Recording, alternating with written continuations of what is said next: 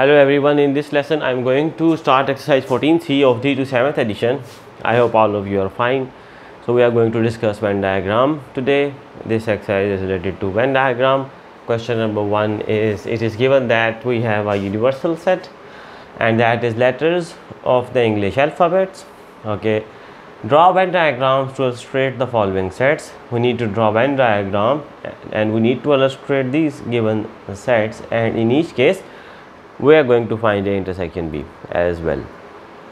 So starting from question, part number A basically is we have a set A and that has the elements A, B, C, E, F, and then we have a set B that has the elements B, C, O, P, Q. Right.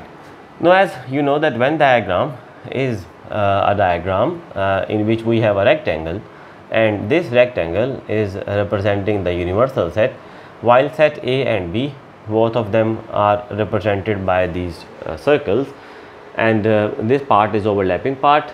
For A and B, this belongs to A as well as to B. So what we are going to do is that we are going to write over here in this part the elements which are common in A as well as in B. So if you observe from A and B, we have got B and C. Both of these elements are part of the set A as well as part of the set B. So we are going to write B and C in this part. So after writing B and C in this part, from the set A, B and C, they are written in this part. This part belongs to A as well as to B. Now what elements are left behind after B and C? In A, we have A, we have E and F. Now these three, A, E and F, now they are left behind, so you are going to write it in this section of A because they are the elements that belongs only to A. Okay, the next one is for B. From the set B, the elements B and C, now we have written them over here. This is a part that belongs also to B. So the common elements will be written over here, while the elements which are not common, that is O, P and Q, they will be written over here. After writing the elements of sets A and B, you need to write the rest of the English alphabets, mean the alphabets other than these which are part of A and B. Those alphabets which are written over here in A and B, you are not going to write them again. However, the alphabets other than these will be written outside these circles but within the rectangle, because we have to complete the elements of universal set, and they have told you that universal set is letters of the English alphabet. So this universal set that is represented by rectangle, it must have all the English alphabets within it. So some of them are in circles A and B, while the rest are written outside the circles. This is the solution. And what about A intersection B? Now in A intersection B is the part which is common to both A and B, mean this part, and the elements in this part is B and C. The two elements are the answer for A intersection B. Now for part B, we have A, a set that has the elements A, C, E, G, and we have a set B having elements P, Q, R. So first of all, draw a rectangle in order to represent universal set. Then draw sets A and B that are circles. This part is overlapping part. So now from observing A and B, we don't have any common element in A and B. Elements of A and elements of B are different, so this overlapping part will be empty, because when no element is common in A and B, you are going to leave this part empty.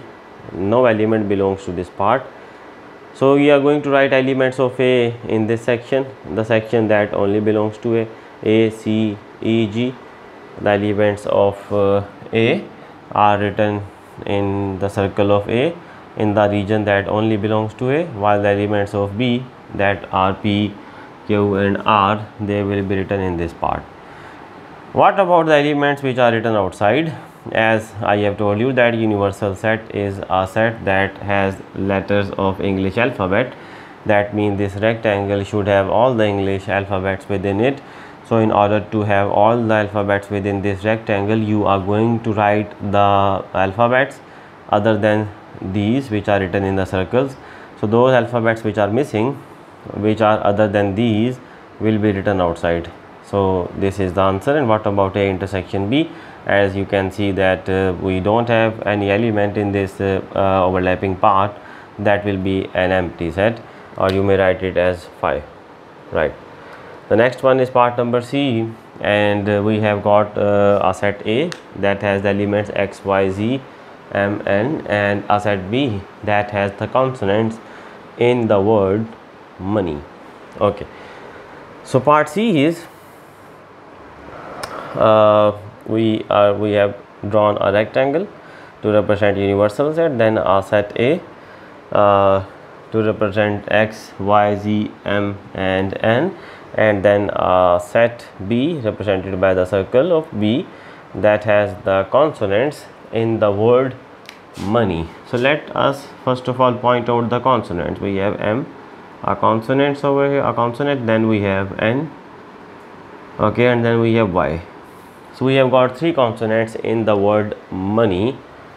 So no, the next part is to fill these circles, and first of all you are going to fill this overlapping part, and this overlapping part will be filled by the elements which are common to both A and B. That means M and M, that is a part of both A and B. N and N, this element is also part of both A and B. And then we have got Y and Y, the common element to both A and B. So you are going to write M and N and Y in this overlapping part which belongs both to A and B. What about the rest? Now after writing M, N and Y in this part, which is a part of A as well as a part of B, so you have taken these 3 elements M, N and Y. These are written in this overlapping part. Rest elements from A, rest of the elements from A which are X and Z, so they will be written in this section that only belongs to A. And what about B? This section of B is empty because we don't have got any element in B other than M, N and Y, and M, N and Y are the in overlapping section, so this part will be empty. And what about the elements that are written the outside these 2 circles? As I have told you that this E, that is representing a universal set, it has all the elements of English alphabets, as they have told us over here that a universal set has letters of the English alphabets. So this rectangle must have all the English alphabets. So after filling the circles, the alphabets which are missing, they will be written in this part. The letter of the English alphabet which are missing after filling the circles will be written in this part. Part number D, and we have got a set A, that is consonants in the word mathematics. So I have written the consonants in the word mathematics in the set of A, that are M, T, H, C, S. These are the consonants. And one more thing, we are not going to write a repeated letter. For example, T is being repeated twice in the word mathematics, so you are going to write it only once. Similarly, the case applies to M as well. In the word mathematics, M is coming twice, so you are just going to write it only once. So write down the consonants from the word mathematics in set A. And what about set B? Well, set B has the elements that are consonants in the word statistics. So the word statistics has got these following consonants S, T and C. Now we are going to represent it in Venn diagram. Though this rectangle is representing a universal set. Okay, so we have got a universal set in which we have A and B. So first of all, we have to fill the circles of A and B, and from here we are going to start from this overlapping part. First of all, you are going to write the elements which are both part of A and part of B. And from the sets of A and B, we can have this idea that C is present in both the sets, and then T is present in both the sets A and B, and S is present in both of them. So these three elements T, C and S, they will be written in this common part that belongs both to A and B. After writing the common elements in overlapping section, write down the rest of the elements of A in this part, that are M and H in this part. And what about B? So B has got all the elements that are written in the overlapping part, so this part will be empty. We don't have got any element that belongs to this part. All of the elements of B are belonging to the overlapping section. Now the elements outside, as I have told you, in order to complete the elements of universal set, well, the universal set has all the elements of the English alphabet as told in the question. So whatever the alphabets of the English alphabet that are not part of these two will be written outside the circles of A and B in order to complete the elements of universal set, that is all the English alphabets. Then part number E. So from part number E we have got a letter of the word universal. Okay, I have written it over here, this one, UNIVERSAL. And then we have got B letters of the word probability, PROBA. I have missed B over here because you can't write an element twice, so B will be written only once. So these are the letters from the word probability without repetition. What about its Venn diagram? This rectangle represents a universal set, and inside that we have A and B represented by these two circles.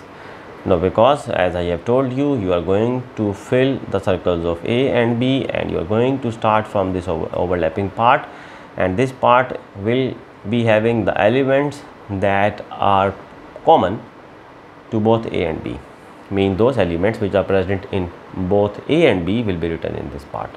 So we can have those elements. We have I present in both of them, so I is written over here. Then we have got R, which is present in both the sets A and B, so written over here. A is present in the set A as well as in B, so that is written over here, and L. Okay, after writing those elements which are coming in the common overlapping section, the rest of the elements which are not part of this one will be written over here. So from the set A, as we have written I, and we have written R, and we have written A and L. These are written over here, rest will be written over here, and that is U, N, V, E and S, that are the part over here. What about B? So excluding the elements that are written over here from B, the rest of the elements from B will be written over here. So POBTY from B will be written over here, because the rest are written, the rest which are common in A and B, they are written over here. Now what about the elements which are written outside the circles of A and B? No, because we have to write all the English alphabets within this rectangle, as this rectangle is a universal set. So what we are going to do, we will see that the elements from the English alphabets, letters of the English alphabets which are not present in these circles, those missing alphabets will be written outside these two circles. So your counting will be equal to 26, the letters in the English alphabet. And the last part is F, that is a set that has vowels in the word transformation. So I have taken out vowels from the word transformation for set A, and for set B we have vowels in the word combinations, and I have taken out the vowels from the word combination.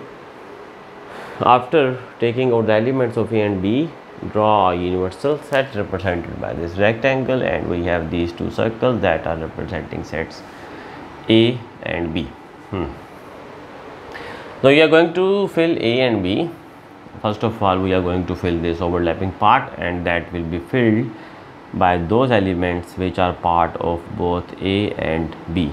And from set A and B, you can see that we have got A, which is present in A and B, I is present in A and B, and O is present in A and B. So all of them will be written over here in the common part, in the overlapping section of A and B. Now after filling this overlapping section, we don't have any element left in A, so this will be empty. We don't have any element left in B, that will be empty, this part, because we have got all the elements that are in overlapping section, and rest of the English alphabets will be written outside within the rectangle. So this is the answer for question number 1. Yes, what is the answer for A intersection B? A intersection B, this was also asked. A intersection B for here will be A, I, O. A intersection B for this part will be this section. The elements which are coming in the overlapping part, I, R, A, L. And I have told intersection for this one, TCS is the part where we have got common elements, and A intersection B is the set that has got common elements, TCS. Okay, I hope I have told this one as well. C, A intersection B has the elements which are common to both A and B. So the elements in this overlapping part mean M, N and Y. They are the result, they are the part of the set A intersection B. This is the answer for question number 1. So this is up to question number 1 solution of exercise 14C. In my next lesson I will be uploading the next questions from 14C. Thank you so much.